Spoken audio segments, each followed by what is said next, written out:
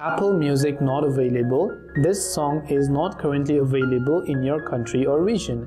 Now, if you've been trying to listen to a certain music on your Apple Music application, it says that the song is not available.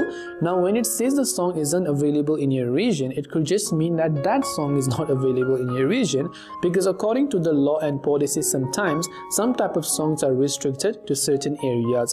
But what you can do is, normally sometimes you can just get away with a VPN. So if you have any VPN applications, there are lots of free and paid VPN applications that you can download from your app store. So just search for Urban VPN, Tomato VPN, Turbo VPN. There are lots of VPN. Install it, connect to a region that supports it.